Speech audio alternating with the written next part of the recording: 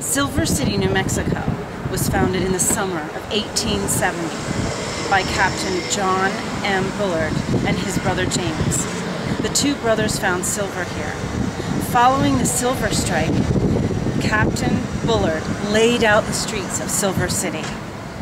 The main street of the downtown area was named for the founding father. This is Bullard Street.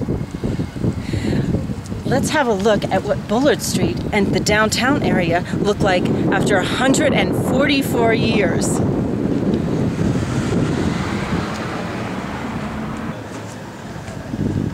This is the Javelina Coffee House. The Little Toad Creek Brewery and Distillery. The Pink Store.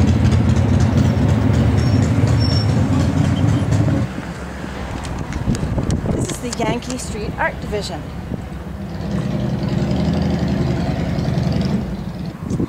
Trey Rosat Cafe.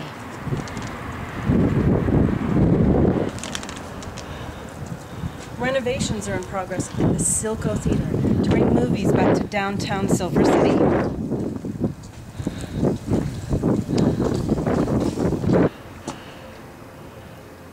Diane's Restaurant.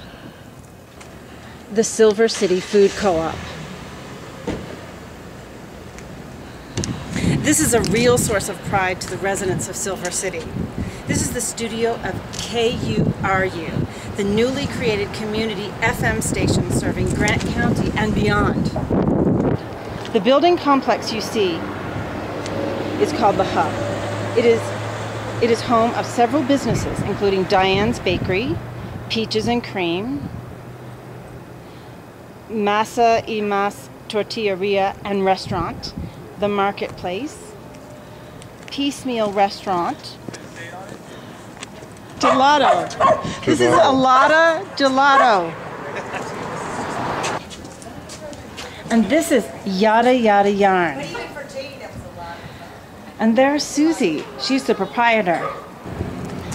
And finally, at the end of the street, we have my personal favorite, Gila Hike and Bike Shop. They have everything that you'll need for a hike in our beautiful Gila forest that surrounds Silver City.